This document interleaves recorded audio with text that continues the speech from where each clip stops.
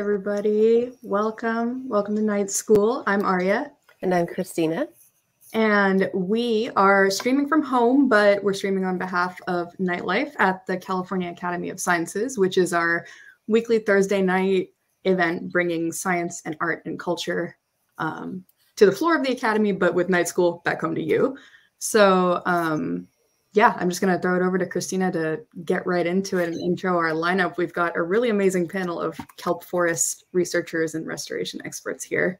Yeah, exactly. So Arya said it all. We're talking about Kelp Forest. Have any of you gone diving in a Kelp Forest? I've heard it's amazing and cold. But anyway, so first off, we have Dr. Kristen Elsmore from the California Department of Fish and Wildlife, and she's going to be giving an overview of the state of California's kelp forests and kind of talk about why we're focusing a whole night school on them tonight.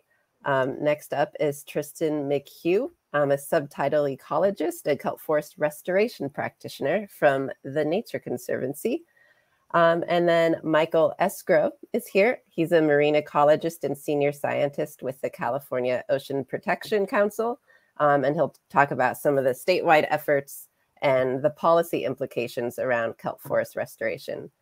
And then finally, we have Dr. Alyssa Frederick, who's a postdoctoral scholar at UC Davis at the Bodega Marine Lab. And she's talking about the race to save endangered white abalone. And stay tuned. If you've never seen an abalone face, you're in for a treat. So. Absolutely. Yeah, thanks, Christina. And as always, our program is live, so feel free to ask questions in the chat section of YouTube and comment section of Facebook, depending on where you're watching. And let us know if you're a first-time watcher or regular. We love chatting with you. So stay tuned, get your questions in. Ready to go. All right. Kristen's up first.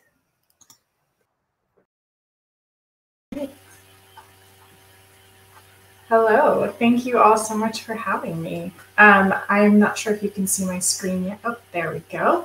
Okay. I will kick us off. Thank you so much for the intro, and I am so excited to be here. My name is Kristen Elsmore, and I'm an environmental scientist with the California Department of Fish and Wildlife. I primarily work on kelp forest restoration and management within California's coastal waters.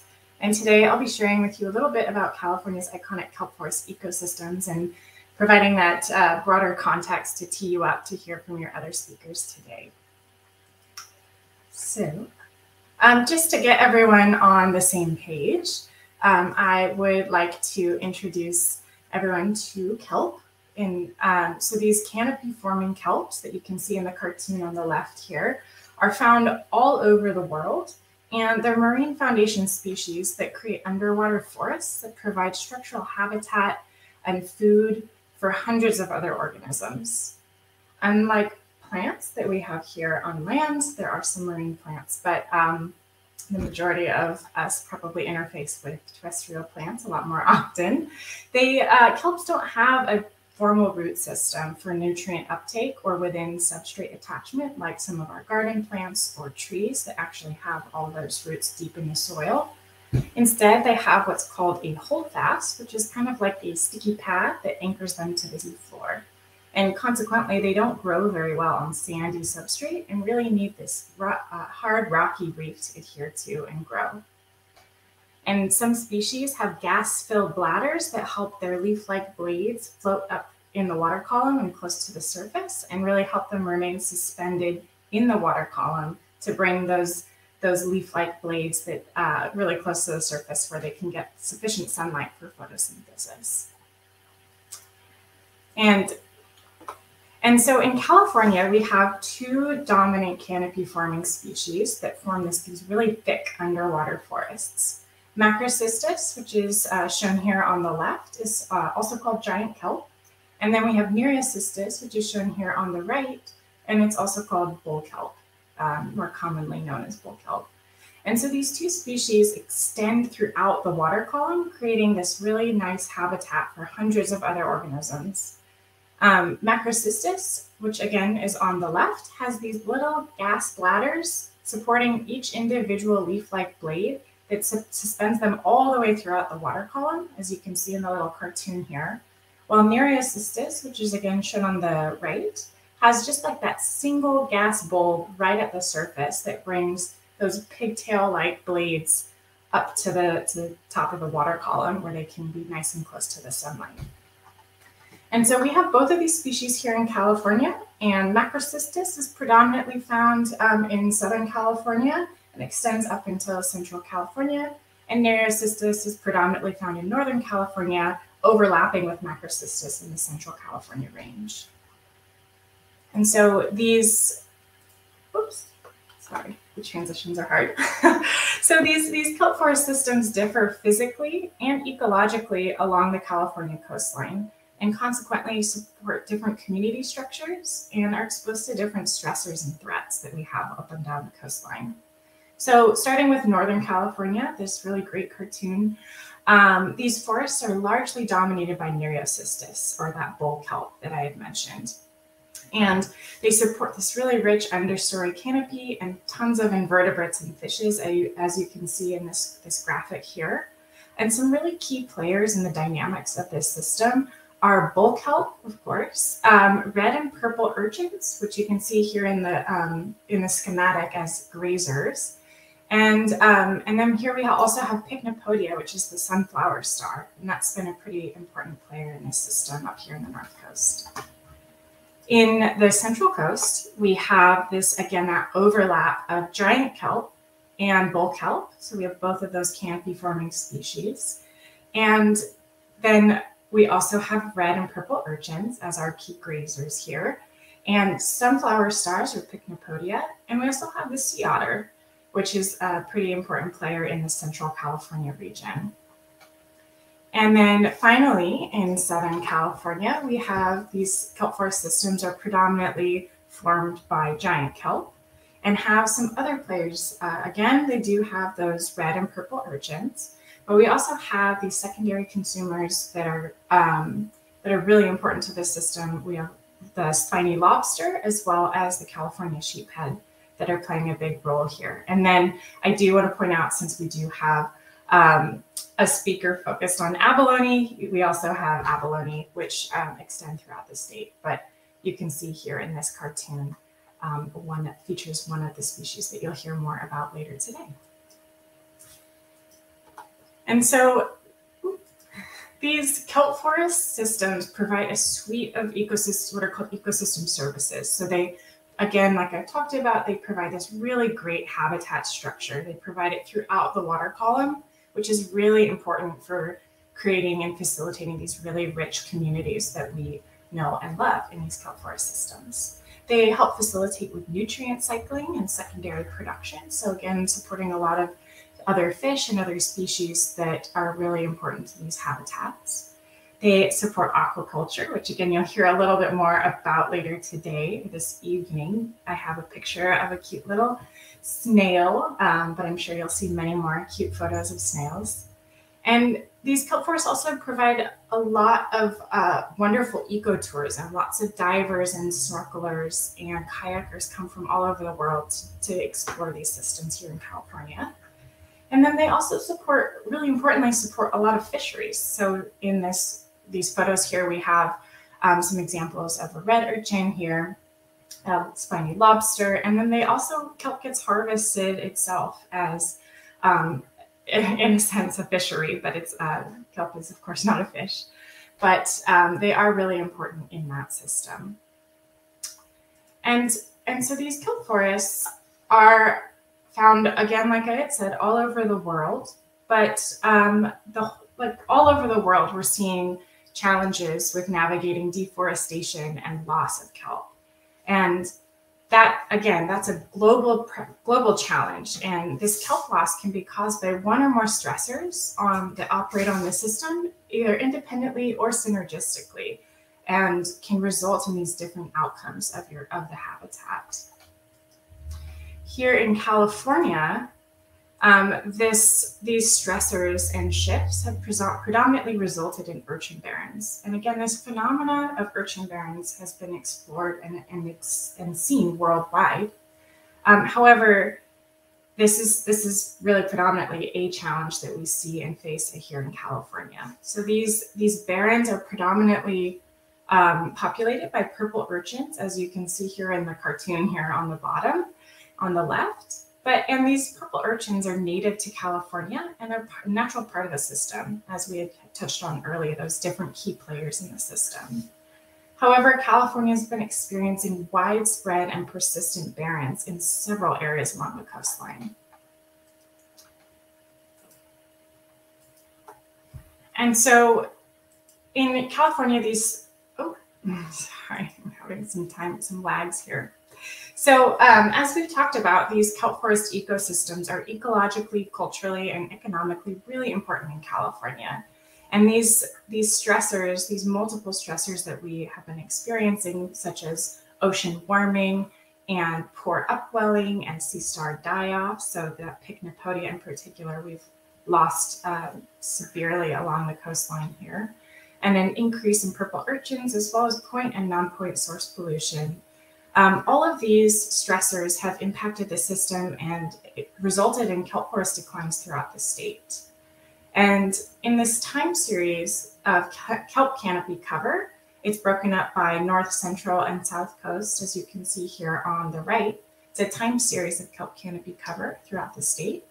And we see that there's these really severe and persistent declines, particularly in Northern California, followed by the marine heat wave, which was present in the Northeast Pacific and started in 2014 and persisted through 2016. The initiation of that is indicated by that vertical dashed red line. So you can see that huge drop off and persistent drop in that Northern California kelp canopy. And these dynamics are discussed in more detail within the Giant Kelp and Bull Kelp Enhanced Status Report, which can be found on the department's Marine Species portal on our website. And this was released fairly recently, actually, in December of 2021. So if you haven't seen it yet, go check it out. It's, again, on our department website in our Marine Species portal. So as I talked about, there's been this really severe and persistent decline of bull kelp in Northern California. And you'll hear a little bit more about some actions that are being pursued in this space from both Tristin and a little bit also from Mike later this evening. But I just wanted to share with you that we have also had this, taken this action to adopt precautionary measures to protect against further reductions in this bull kelp in this Northern California region. And so these actions include temporary closures of commercial bull kelp harvest in Sonoma and Mendocino counties, and a limited commercial harvest in Humboldt and Del Norte counties. And so these regulation changes are intended to sunset upon the adoption of the statewide kelp restoration and management plan, which I'll talk about in just a second. So just highlighting, these are sort of an interim temporary to tide us over until we have this statewide management plan for kelp. And so so working towards this, this kelp restoration and management plan, this is going to be a statewide and adaptive ecosystem-based kelp restoration and management plan. And the department is engaged in several exciting research and restoration efforts. Again, which you'll hear more about these, some of these partnered efforts from Tristin McHugh of the Nature Conservancy later this evening, and some other elements that Mike Esgro of the Ocean Protection Council will dig into. So in addition, the department also worked with the California Sea Grant and Ocean Protection Council to develop a call for proposals in 2020 that addressed priority information gaps for the development of the kelp restoration toolkit, which is nested within the kelp restoration and management plan. And there were 6 funded projects to help pursue and address these knowledge gaps. And the names of those projects are listed here, but you can find out more about them on Sea Grant's website.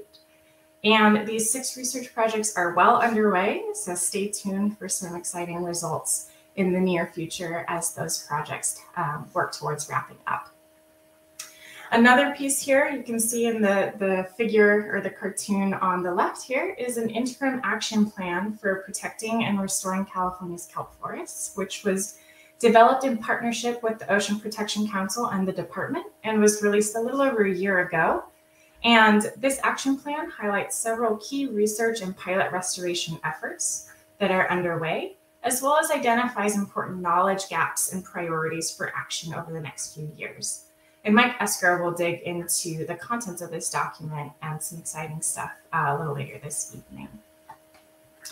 So with that, I will just say thank you so much for listening, and hopefully that queued up Tristin and the other speakers for digging into more about kelp.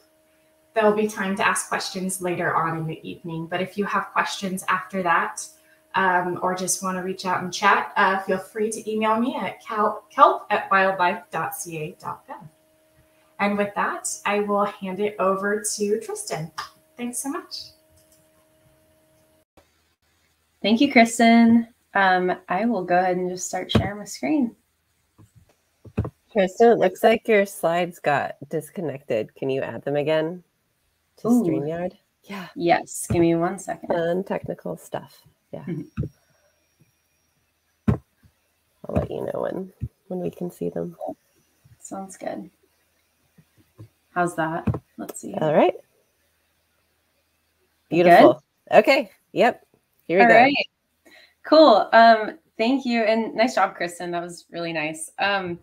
I am here today to talk to you about kelp forest restoration.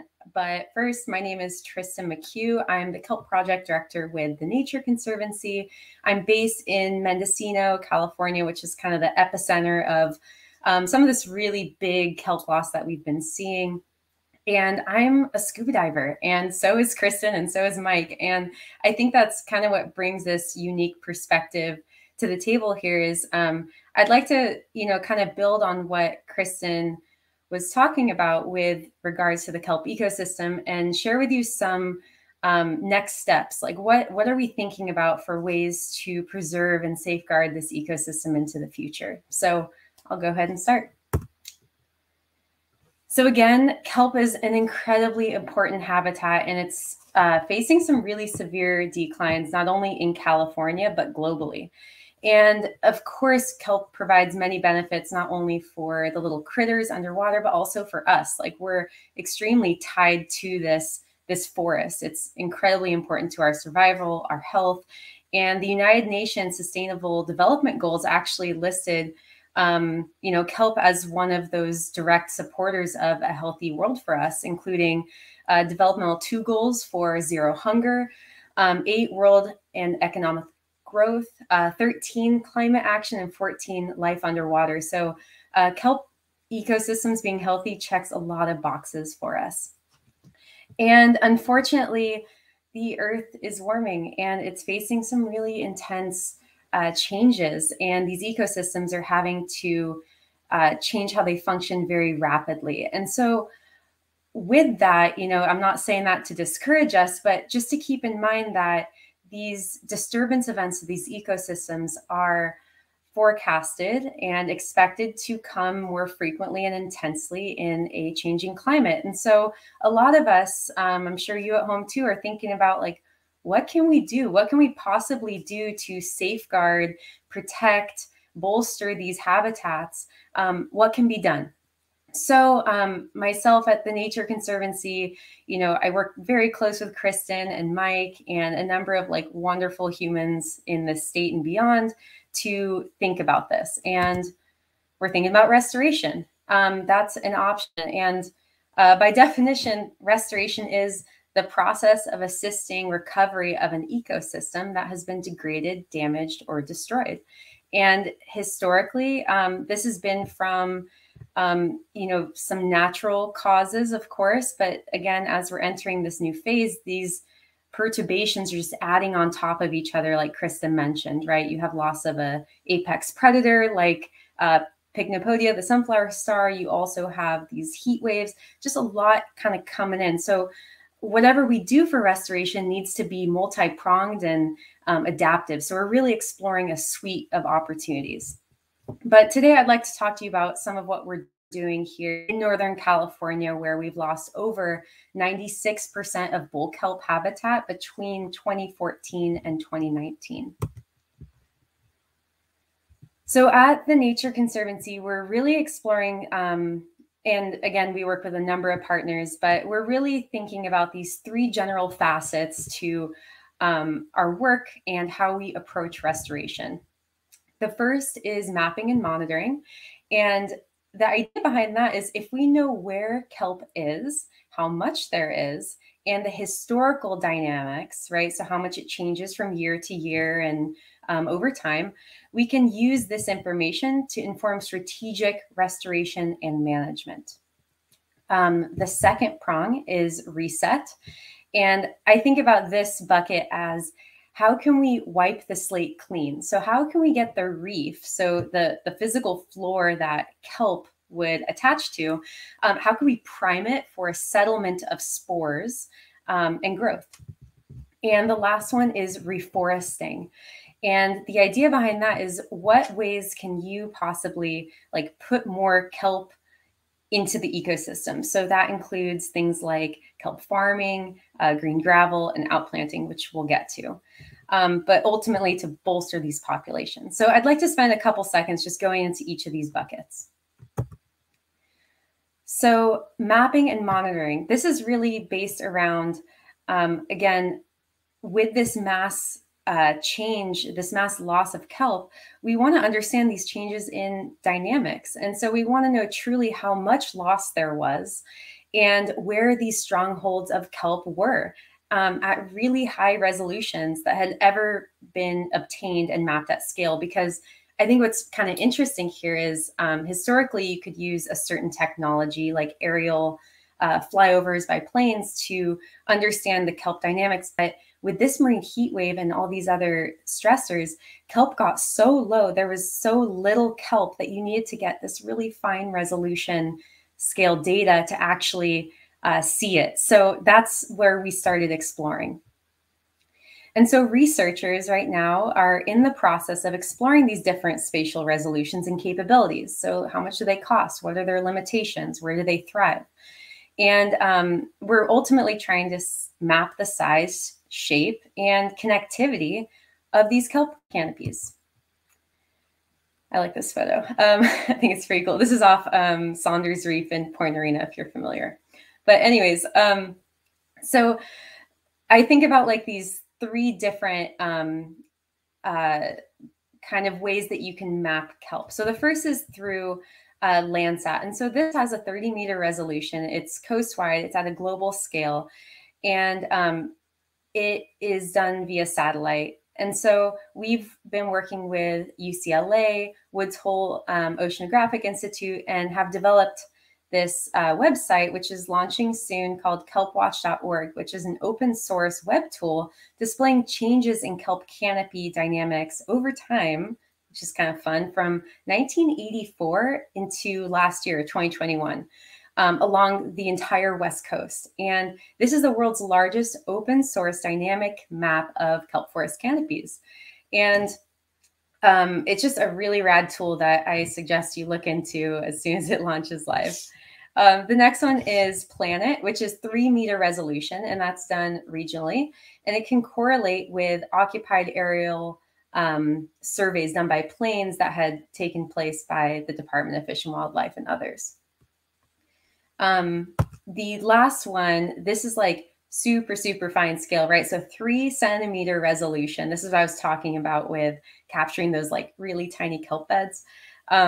This is super fine scale spatial resolution. And ourselves, the Greater Farallones National Marine Sanctuary, and many other partners have led the state's largest marine resource drone surveys in the North Coast since 2019. And so expect there'll be some scientific papers coming out to publish this, but you may have seen some of this work already shared in the SF Chronicle a couple months ago. So that is our mapping and monitoring. All right, moving on to reset the ecosystem. How can we wipe the slate clean? In Northern California, as Kristen mentioned, our big hurdle right now in the warming ocean was also getting kelp to grow in prime habitat, where unfortunately there were an overabundance of native purple urchin. And we shouldn't demonize the purple urchin. They're just trying to live and they're native to the ecosystem, but we need to think of innovative ways of reducing their densities in key habitats. And so we've started exploring these ways to do it. And one of them that I worked, again, really close with Kristen and Mike on is this partnership-based approach with the state, commercial fishermen, and a community science group, Reef Check, who you should look into too if you're a diver. And so we're about to enter our 3rd year of exploring the effectiveness of commercial urchin divers to reduce urchins down to a density that's understood to push a kelp forest back into that kelp state. And so far we've found that urchin divers can do this. And they can keep them there over time. And over the next month or so, we're actually going to be releasing a report that covers like the entirety of this project that I unfortunately don't have time to get into right now, but super exciting. And if you are a member of the public, you can also get involved in urchin harvesting events. And I suggest you check out the Department of Fish and Wildlife's website to learn more. Next, urchin trapping. So this is another method, right? So if you can't actually, or maybe not if you can't, another method to maybe reduce urchin densities might not be hand harvesting, sending divers under. We're also looking at urchin trapping. So how can we maybe use these traps like a fire break or an urchin for magnet? And what kind of soak time and bait is ideal? So we're exploring this innovative tool to also potentially reduce urchin densities in the North Coast. So more on this soon. I'm going to kind of zip through here because I'm running out of time. The next is market-based solutions. So we have a lot of urchin coming in. And so the backside of restoration is how do we keep it going long-term? And that's finding an economic incentive for urchin. So we're also interested in finding food and non-food uses for urchin. And so other than humans reducing urchin, we also have exploring natural predator introduction. And Kristen mentioned sunflower stars were severely hit by disease. And so we're also directing and supporting a really big body of work to protect and recover the sunflower sea star. And so we're leading a captive breeding program with Jason Hoden out of University of Washington to explore how this may touch down in California and just understand a little bit more about that really severe marine disease. Okay, and then the last bucket is reforesting. And so this includes thinking about like other ways that we can bolster kelp. And so in that center photo, we have a graduate student from UC Santa Cruz that we're working with who's looking at green gravel. So actually putting little gametophytes, like little baby kelps on rocks that you could maybe throw in the ocean. Maybe they grow. We're also looking at putting kelp on lines in a kelp farm. And as Kristen mentioned, kelp forest loss and restoration reaches far beyond California. So in those red dots are all the places where restoration activities are taking place. There are projects happening now in real time. And the first recorded kelp restoration project was actually in Japan in the 1700s. And since there have been, close to 250 documented projects over the course of about 50, 70 years. So 16 countries, 5 languages, it's incredible. And we're launching a kelp restoration guidebook after 2 years of work, 50 expert contributors, including Kristen and Mike on this call from 9 countries. And it's really exciting. So this will be launching this year in the next couple months. So stay tuned to learn more about other communities that have been facing this challenge. And with that, just say thank you to all the people who contributed to this work that I shared. And that's it for me.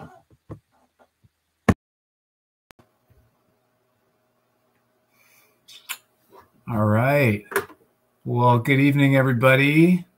Thanks for spending your St. Patty's Day learning about kelp, which is green, I guess, so that's appropriate. My name is Mike Esgro. Hopefully you guys can all see my slides. I'm a marine ecologist and a senior scientist with the California Ocean Protection Council. And for those of you who aren't familiar with OPC's work, we're basically the governor's advisor on coastal and ocean policy. So we work very closely with the department and other sister agencies on managing our state's coast and ocean. And I lead our biodiversity program, which includes protecting and restoring kelp forests, which is a huge priority for OPC. So I want to start just for some context with a video here. Tristin mentioned that all three of us are divers. For those of you who haven't had the privilege of getting to dive in these ecosystems, I wanted to show you this. I took this video last summer on a liveaboard dive trip. It's at Santa Cruz Island, I think. There goes one of my dive buddies. This is what a healthy kelp ecosystem should look like. It's an underwater forest. And it's really the happiest place on earth for me. This is like going to church because this is where I fell in love with our coast. I was a scuba instructor long before I got involved in marine policy. And so, yeah, happiest place on earth for me right here. And now I want to show you another video. This was a kelp forest. So again, you know, this devastation that Kristen and Tristin have talked about, this is what it looks like underwater. And this is a dive I had a chance to do with that guy right there is the president of the California Fish and Game Commission. We had the secretary of the California Environmental Protection Agency along with us. And we went out to check out what it looked like firsthand. It's just devastation. There's no underwater forest. The only thing left is urchins, right? And so I think this really, you know, these are different systems. These are different times. These are different places in the state. So this is by no means a before and after or a scientific comparison at all. But I just wanted to give you that context of what things should look like. And in many parts of the state, what they do look like right now, right? So I think that gives good context to graphs like this. Kristen already showed this graph, high-level regional summaries of how kelp is doing in California. And, you know, following that marine heat wave on that top graph, you can see that crash on the North Coast and then subsequent lack of recovery, right, through 2020. Kelp is generally pretty variable, but that crash and lack of recovery is really unprecedented. We haven't seen that before. On the Central Coast, we saw some patchy declines. And then on the South Coast, we saw, you know, an initial decline followed by a pretty quick recovery. So things are different across the state. I also want to point out that this is based on satellite data, right, which is 30-meter resolution. So we're missing a little bit of the smaller scale local trends here that, you know, things like drones, like Tristin was just talking about, or even higher resolution satellite imagery can illuminate for us, right? So things like the Monterey Peninsula, I'm in Santa Cruz, so the Monterey reefs are my backyard. There's a lot of reefs there where in some places things look really good, like that bottom picture with the harbor seal there. In other places, they look just like the North Coast. So very, very patchy, very weird dynamics there. Some of you guys may have seen this article, seen this headline making the rounds that there was a bounce back last year as ocean conditions cooled down. And it's true. It's really good news, but I don't want to like be pessimistic about this, but I do want to just be realistic about what our baseline is. Even with that doubling in canopy that we saw last year, we're still only at about, depending on your baseline, 25 to 30% of what a normal year would be, right? So we are kind of in a resurgence, but we're still not back to normal. And there are lots of things that are constraining recovery right now, including kind of going off what Tristin said, that the reefs haven't been reset, right? Those urchins are still there. And in a lot of places, they're constraining recovery back to what we'd hope to see as normal.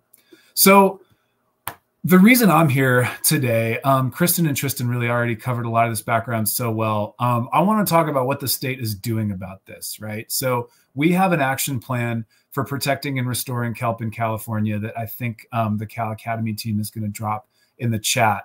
And this plan, you know, really summarizes different research and restoration initiatives, highlights knowledge gaps, and sets forth priorities for action in a bunch of different areas. And it's those different areas that I want to go through today with you. So first off, we talk about enlisting local communities. And we really could not do this work without our partners, without the partnerships that we've established. So I was really struck by the last slide that Tristin showed just now with the list of partners. That's a huge list. There's NGOs like TNC, right? There's academics, there's community-based organizations, really incredible opportunities to get work done that the state can't do on its own, that none of us can do on its own. So we're engaging with California Native American tribes who are the original stewards of our coast and ocean.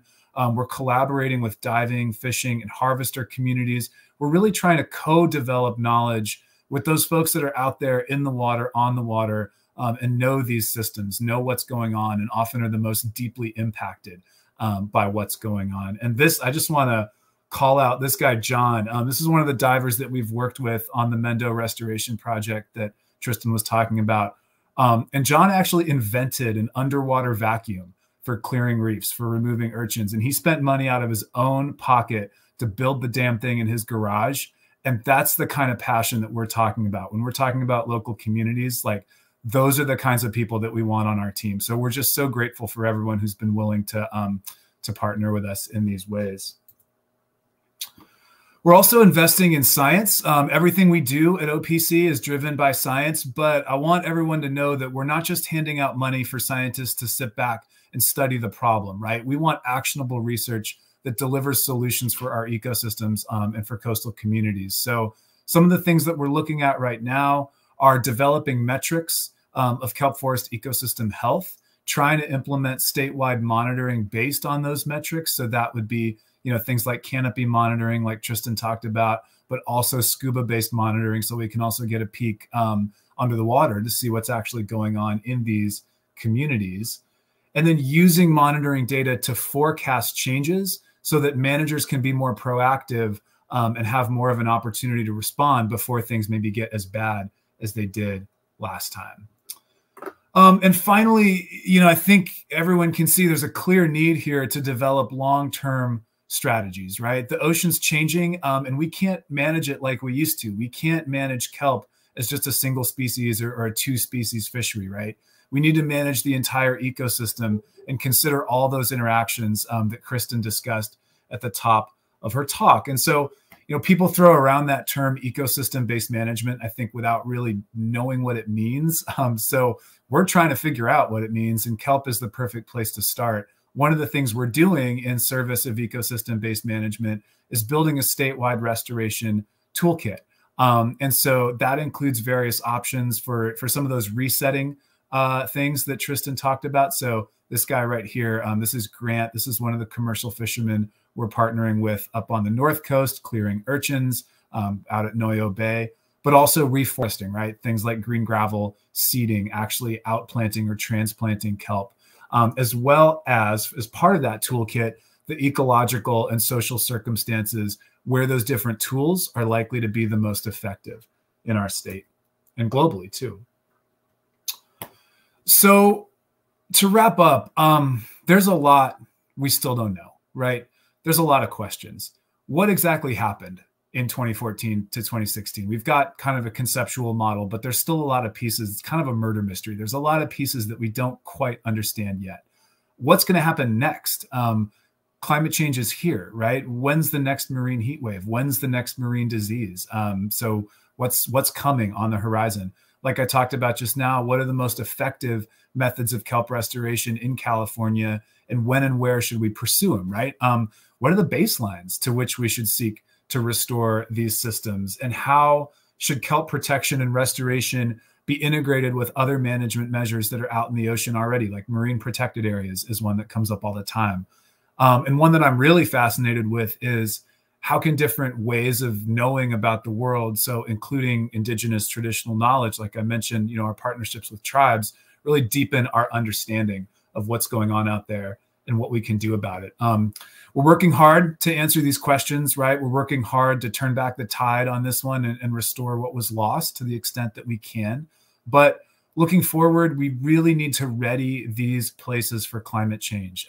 We weren't ready last time, I'll be honest. It took everybody by surprise. The severity and the extent of what happened, we just weren't ready.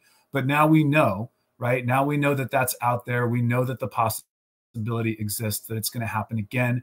We know that climate change is here and that marine heat waves and other stressors are going to be more frequent and more severe. So now we can be more ready.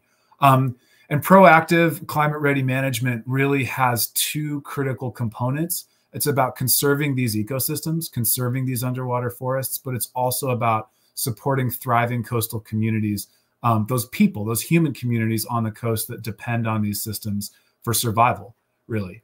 And I'll be honest, this is really hard work. I think that you've probably taken away from these 3 talks right now that it's tough. But I want to paraphrase a dear friend of mine who used to work at the department on kelp. California's got the best scientists in the world on this. We've got the most passionate coastal communities. So if we can't do it here, it just can't be done. And so that's why I'm really honored to work for OPC. I'm excited to work on this issue. And I think despite the challenges, I'm really optimistic about the road ahead. So thank you so much for your time tonight. Really an honor to be on this panel with such cool and qualified speakers. My email's right there. I'm sure Cal Academy team will put it in the chat. That action plan link is in the chat. Please reach out if you have any questions at all or just want to talk further about this. I'm looking forward to Q&A. Thank you. Hey, thanks so much, Mike. We're going to bring back everybody to the screen. I'll wait for Kristen to come back, but oh, there she is. All right, we've got a full panel discussion tonight. So yeah, I mean, I guess one of the first questions we have is like, how long does it take to get kelp back to full size? Like how much is that an issue with restoration of these places? I can jump in on that a little bit. That's a really good question. And I think it depends on where you're working and what species you're talking about. I'm sorry, I'm like a ghost. Retreat into the kelp. Actually, speaking of that, some of the kelp actually in this photo in my background is restored kelp.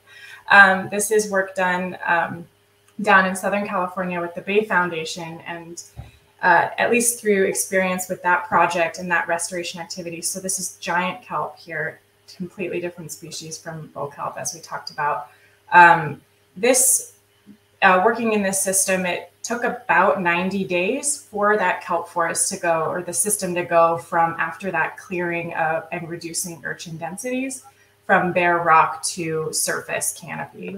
But that is a very different system than what we have going on up in the North Coast, and it's a different species. And so that's something that's really exciting that we are hoping to learn from this project that Tristin had mentioned, that Mike, Tristin, and I have been working on, among many others, is figuring out what that time scale is. How long does it really take to recover?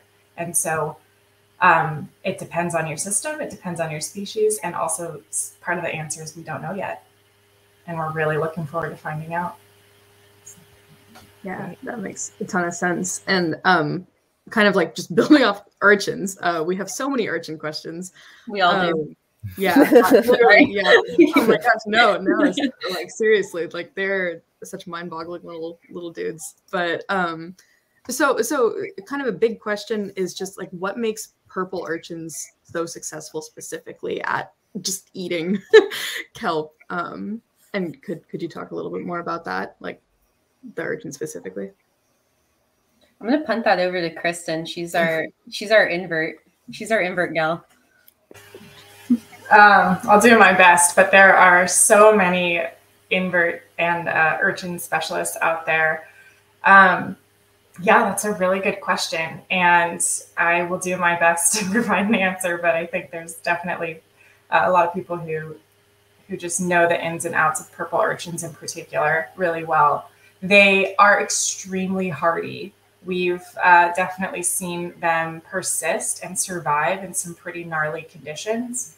And there's actually some pretty exciting work in one of the projects that I had mentioned, where California Sea Grant and the Ocean Protection Council funded for the part of the kelp recovery research program to really understand some of these thresholds that maybe urchins are able to survive and kelp isn't, and that might be driving some of the patterns that we're seeing about where kelp persists, or where kelp is able to hang on, but urchins and where urchins are really, really coming through.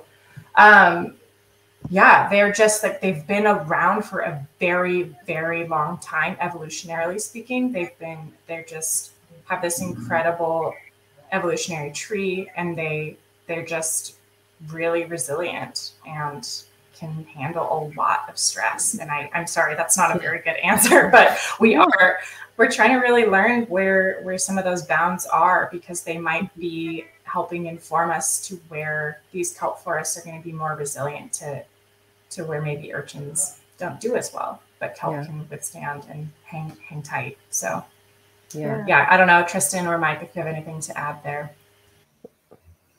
No, yeah, we have actually like a follow-up question, sorry, to that might be well suited for Tristin or Mike to answer, but Keenan in the audience was asking, like, at what point do we know with all these like harvesting methods that urchins aren't being over harvested, like on the other end of the extreme, and how does their biology play into that? Yeah, I think just from like Keenan, I think that's a great question, because you get at the point of, you know, these are native species. They're responding, right? They're not these like demon creatures. They're like, they're just responding to these like changes that are happening really fast. And so I think that's like a very delicate balance. And I think personally, that's why marine protected areas are in place, right? They're that natural spot where, like, state marine reserves, right? Like that's that spot where you can't take urchin, right? So for example, Northern California, when this big like urchin bit came online, there was this really, and maybe Mike, you can speak to this too, like there's a really big push from the recreational dive community to do something. And so it was opened up, like at first it was from 35 urchin per day to, it went to 20 gallons, and then it went to 40 gallons. And there's a sunset on that after a certain amount of time. On top of that, you like state marine reserves, right? Those like no touch areas, you can't do that activity, right? That's that spot like you don't touch, which I think is important for evaluating that question. And when we're thinking about also like public engagement, there are also, I think I saw a question in the chat, there are also a couple designated areas where the public can get involved in smashing efforts. So other than like hand harvesting where that 40 gallons exists, there's like one specific spot in Northern California, which is Casper Cove, where you can operate under your recreational license. So I'll just kind of leave it there and maybe punt it to Mike or Kristen about maybe like the stateside view of that. Yeah, I mean, I think that's why monitoring and statewide ecosystem level monitoring is so important, right? To look at status and trends of these different players in the system. There are plenty of purple urchins. I mean, in some places they sit spine to spine. I think over the course of 2 years, we took out, what, 35,000 pounds? So like 17 tons of urchins out of a 10-acre restoration site.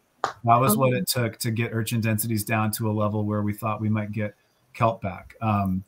So we're not at a point where I'm concerned about purple urchin populations. Red urchins are a different story.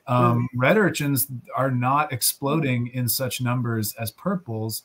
And they're really important from a fishery perspective. They're really, really important fished species in California. So I think, you know, making sure, for example, that if we're going out and targeting purple urchins, you know, maybe the rules are slightly different for red urchins. But then again, red urchins also eat kelp. So maybe you have to take out some red urchins in order to get kelp back. But you really need to be monitoring those different levels of all the different players to get an idea of, it's all about balance, right? It's all about, we're trying to intervene to restore some balance to a system that's lost balance. And then, you know, once balance is back, like, I'll be honest, I know divers who want to go out there and kill every single purple urchin in the state of California. And that's not our goal, right? Urchins are part of the system. They're native species. They're not demon creatures.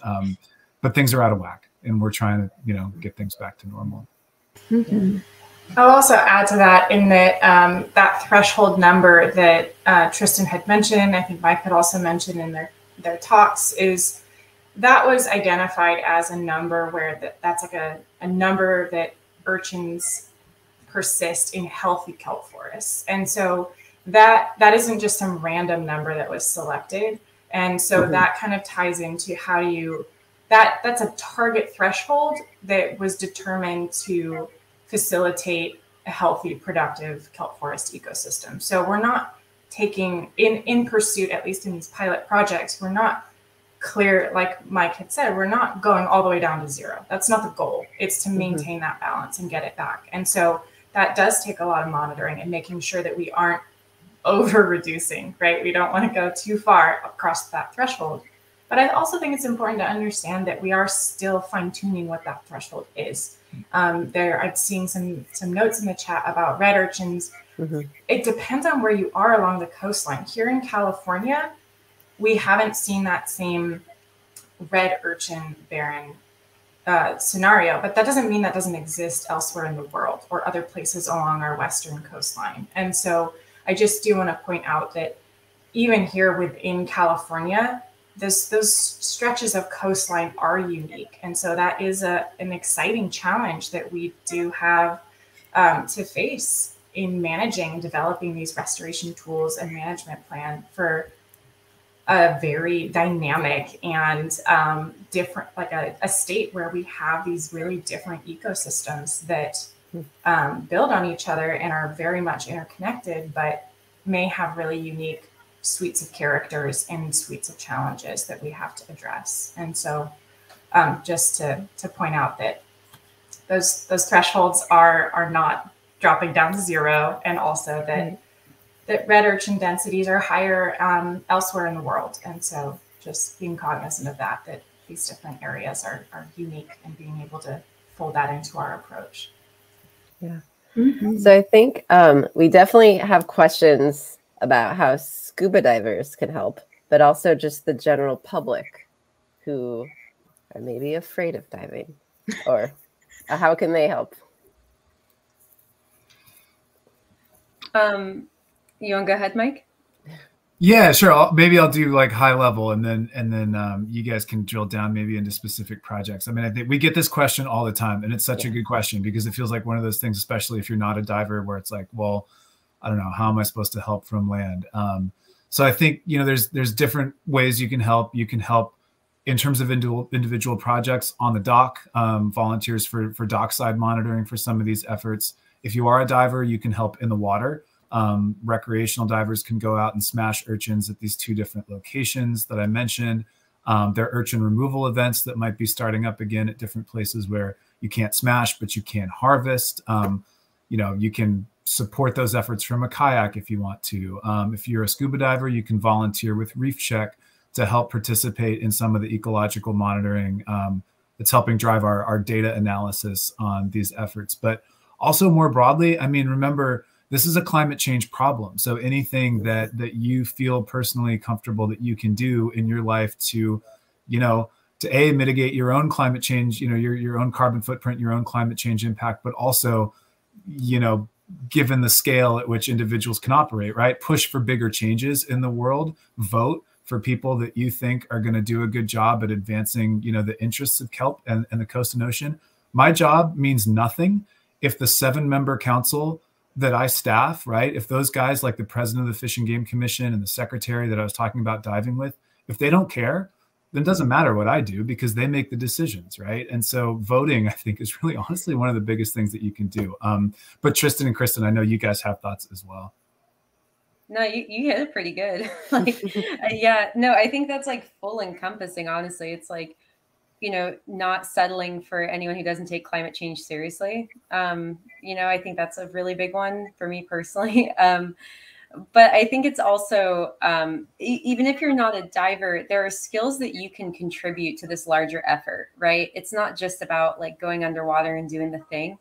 We also need people to develop films, to educate the public, to spend time in classrooms with kids. Like there's so much, like if basically like insert your skill here, and if you can like help in it, I think you could really like, you can go to the fences, because there's a lot of folks like Kristen, Mike, myself, and we're like scrapped for time, and a lot of nonprofit and government agencies are like super scrapped. And like if you could donate your time, I think especially like spending time with kids and like going outside and doing all that, like that's pretty next level.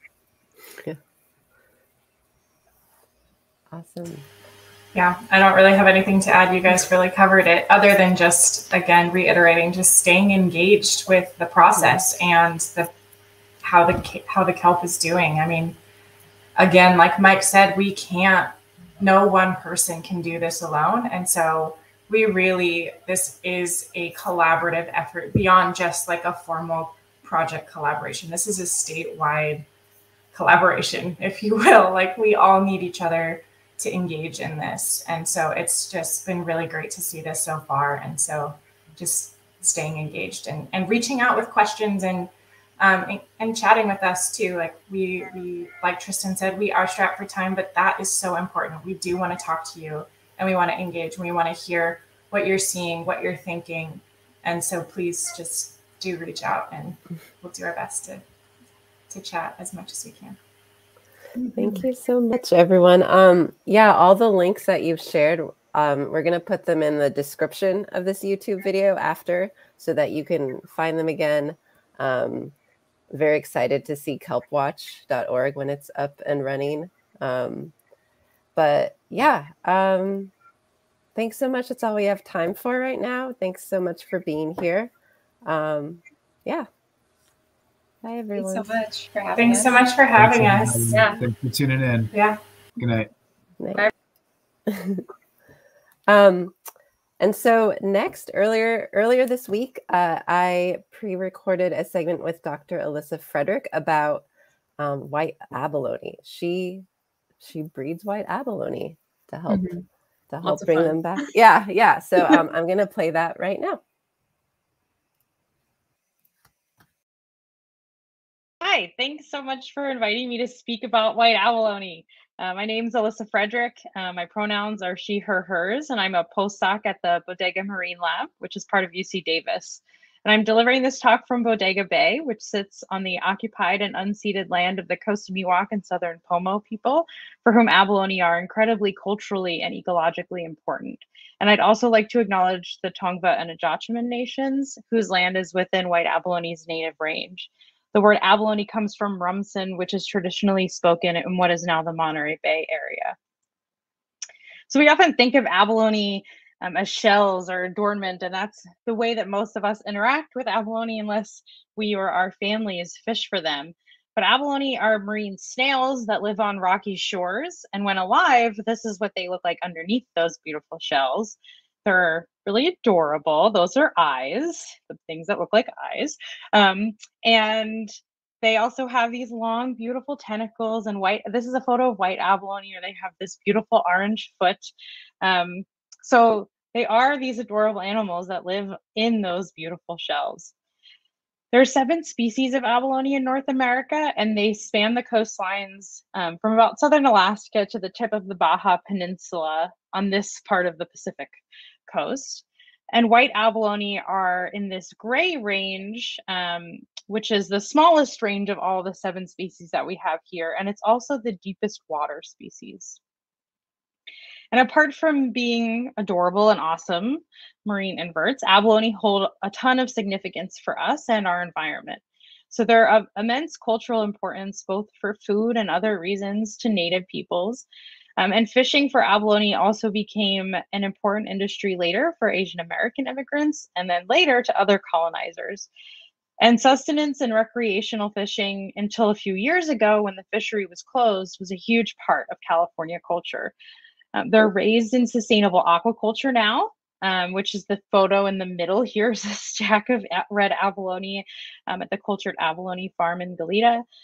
And their presence in Kelp Forest, which is the furthest 2 photos on the right, supports healthy coastal ecosystems. And that's partly by competing with sea urchins for space, which helps prevent those sea urchins from eating entire kelp forest, which is the last photo all the way on the right, is a kelp forest that's overrun by sea urchins and creates what's called an urchin barren, where they've basically destroyed a lot of the forest.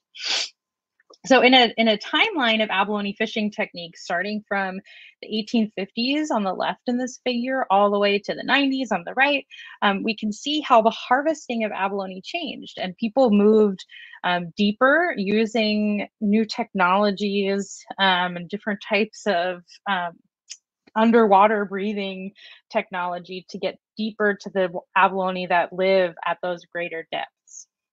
And these techniques and the use of them led to an extreme overfishing of abalone. So photos like this one and this one, which are just these huge piles of abalone shells from commercial fishing. They weren't uncommon from those time periods.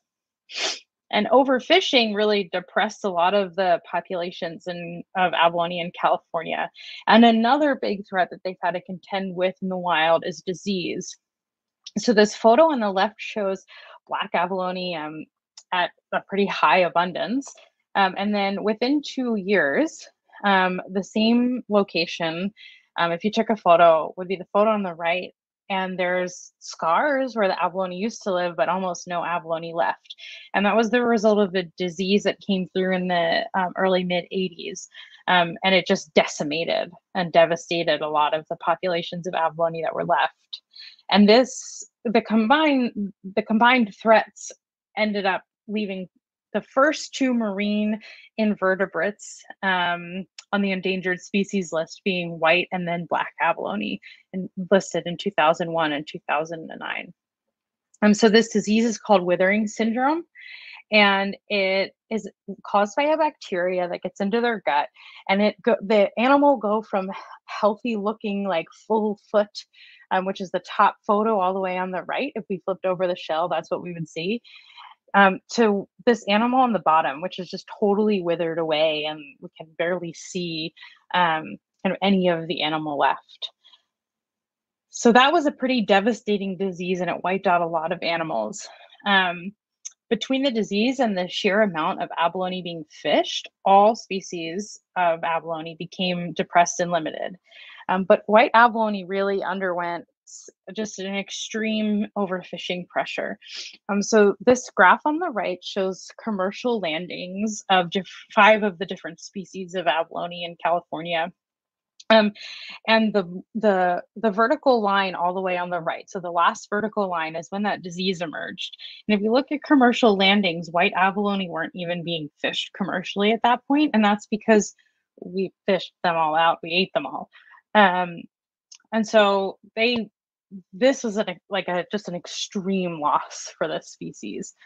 99% of the animals were fished out within a decade that they were commercially fished. 99%. That's a lot. We're lucky that any were left. Because abalone are broadcast spawners, which means that they expel sperm and eggs into the water column, males and females need to be pretty close together if their gametes are going to join and become the next generation. They're really bad at long distance relationships. And unfortunately, there were so few animals left in the wild that they were really far apart, and successful wild reproduction wasn't happening. You couldn't see any evidence of that. Now, more white abalone live in captivity, far more than do in the wild.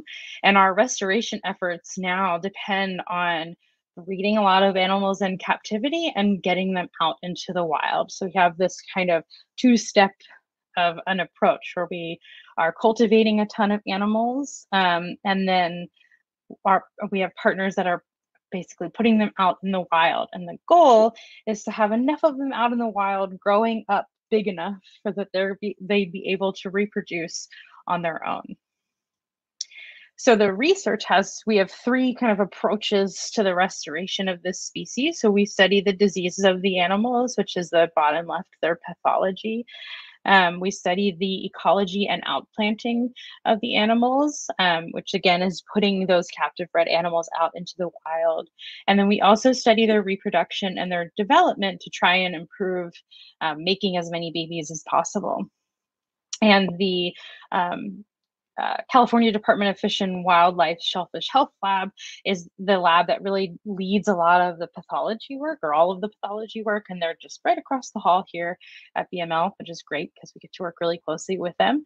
And one of the really cool things that they do is they make this wax treatment for especially our wild abalone that came from the wild, they sometimes have these sponges that bore into the shell and can damage the shell. So they make this beautiful wax treatment. It's like organic beeswax and like organic coconut oil. It'd be really good for your own skin. But they basically get this spa treatment almost at least once a year to help improve their shell condition. The outplanting and ecology work is led by NOAA with a ton of partners all over California. These are just some of them. Or actually all over California and Mexico. And the reproduction and development work is also done with these huge diversity of partnerships, from aquarium to universities to federal scientists. And here at BML, I'm part of the team that houses the captive breeding program. So we're part of this really big program that's working to restore this species.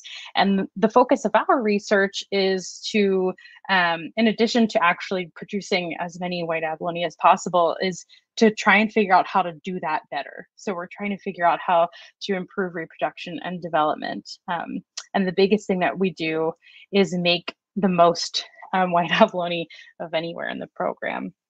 So this is a figure from when the white abalone captive breeding program came to BML in 2012.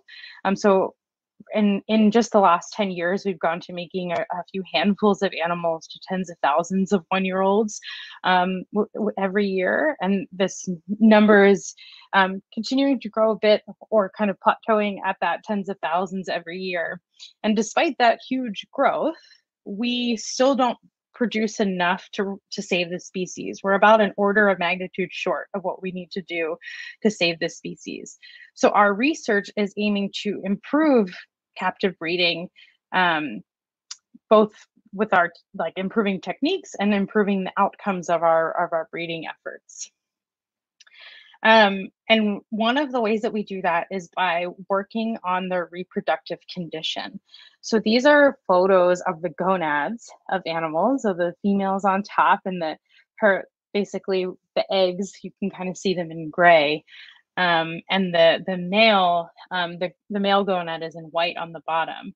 And so we're trying to use diet, temperature, photoperiod, hormones, and understand the impact of disease and climate change on what's happening in the reproduction of our animals. So what we should see when we look underneath this shell and we look at the gonads is like a huge ripe gonad just ready to spawn every spring.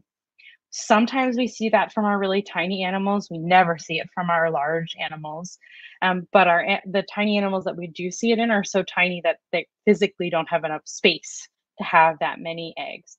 So a really good spawn from a ripe white abalone, she should be able to give us millions of eggs. But our broodstock are only producing hundreds of thousands of eggs, if that.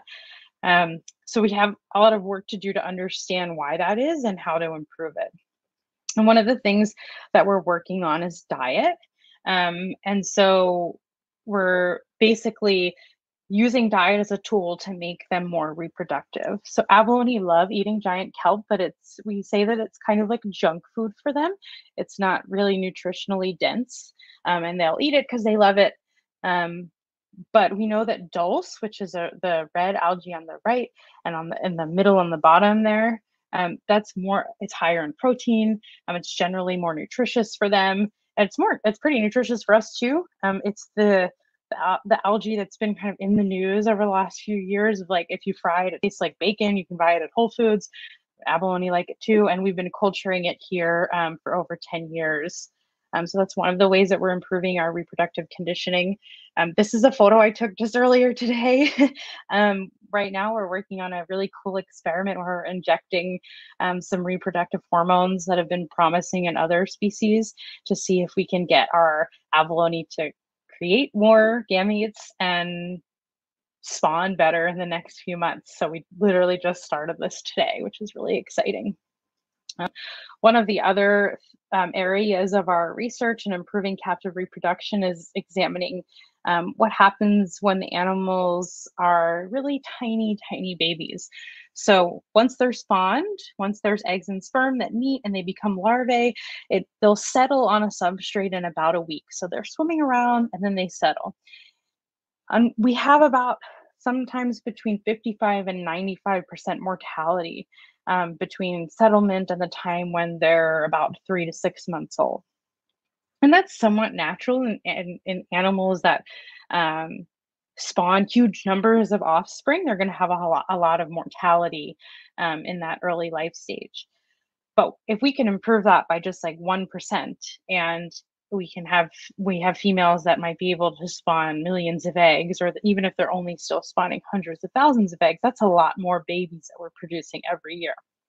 So we're working with different cues for settling them and different feeds for that really early life stage. And we're working on different experiments to improve the yolk quality and quantity. We just got a new grant to work with researchers at UC Irvine to look at the role of fat and lipids in the diet and reproductive conditioning. We have, I think it's a total of 10, but I should look that up, of wild animals in our program. So the rest of the gametes that we get are from, the children or grandchildren of those wild animals. And so one of the things that we're working on now to improve the genetic diversity of the animals in the program is cryopreserving sperm, so that we can potentially use that for future spawning attempts and improve our genetic diversity. This is part of the work that NOAA leads, that I'm not part of, but I wanted to show what ends up happening with the animals once we've created them and they've grown up. They go out into the wild. And this is what one of those outplanting sites looks like. And so we have now animals that have been captively bred. They were outplanted for the first time in 2019, which is an incredibly exciting time to be part of the program, because the animals are finally going out in their home where they should be. So we know that white abalone are really important. They're important culturally, economically, and ecologically. Because of the history of overfishing and also because of some disease pressures, they're going to go extinct without our help. And we have the tools to save them. They should be relatively easy to save. And we're working on improving those tools. And also the knowledge and resources that we're using now to help us save white abalone, they'll be able to enhance the sustainability and security of abalone fisheries and sustainable aquaculture. A lot of the things that we're doing are in partnership with sustainable aquaculture facilities. And so we make sure that there's a lot of cross-pollination of our research and results. Thank you. If you'd like to follow white abalone, a lot of our teams really produces a lot of really cute social media and exciting social media. So please find us, and you can also follow me at Powell Biologist, but I'm not nearly as entertaining as the white abalone channel.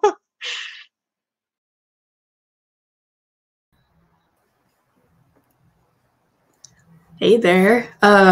So yeah, we're so happy that we got to hear from Alyssa. Those snail pics, I'm never gonna get over those.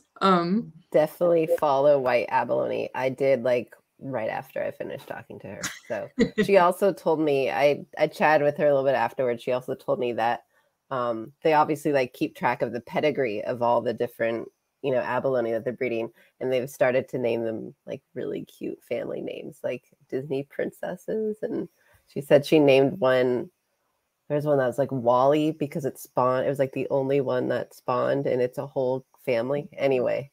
So more to see. Go follow them. So yeah, go follow them. Yeah, it's so good. But yeah, anyway, thank you so much to Kristen and Tristin and Mike and Alyssa for being part of this.